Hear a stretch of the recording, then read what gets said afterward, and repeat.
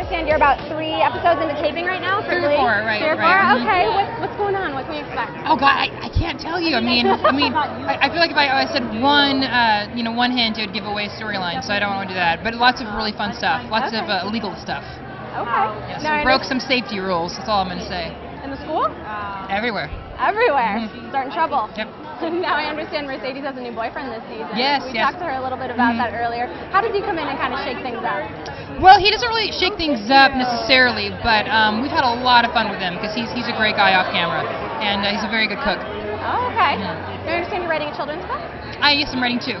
Can you tell me a little bit about that and how it's going? Yeah, it's going well. I think I'm going to finish it this week. Actually, it's a young adult. It's young adult readers. It's a fantasy series about 2 kids that go into the fairy tale world, and I'm really looking forward to it and having a great time so far with it. Yeah. Now going into Emmys weekend, it's a big weekend. Have you talked to Jane at all about preparing? Is she nervous? You know, she doesn't seem nervous at all. I don't think that woman can get nervous. She's always just so excited and happy to do anything. But I'm really looking forward to seeing what she does with it. Now, outside of your Glee family, is there anyone you're pulling for this weekend to win? Ooh, yes, of course. I just did a movie with Christina Hendricks, and she's amazing. One of the sweetest people I've ever met. She's literally a Disney princess in human form. So I'm really looking forward to hopefully seeing her win.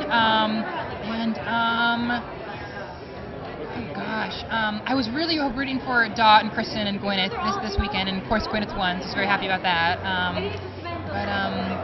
I don't know. I love Edie Falco. Okay. So I'm pulling for her. I forget who's nominated. There's so many. There are so many. And I love Martha Plimpton. Is that how you say her name? Yeah, she's amazing on Raising Hope. Is there maybe anyone who wasn't nominated that you think deserves a little bit of recognition? Oh yes. Our choreographer Zach Woodley on our show. He does these amazing. He choreographs every single dance routine in our show, and they're amazing. From wheelchairs to the football team doing Thriller. And I really wish that he gets recognized someday because he's awesome. Just as a person, as an artist, as a choreographer, everything. Now, aside from Glee, of course, what fall TV show are you most looking forward to? I'm looking forward to this one show, The New Girl.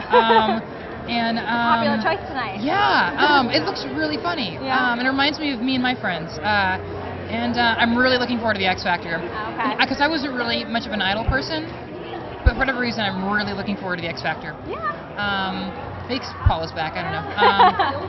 And what else? I have like a list. Really looking forward to Charlie's Angels, Pan Am. I think I'm just going to record everything new and pick then. It's a safe bet. It's a safe, yeah. It's safe.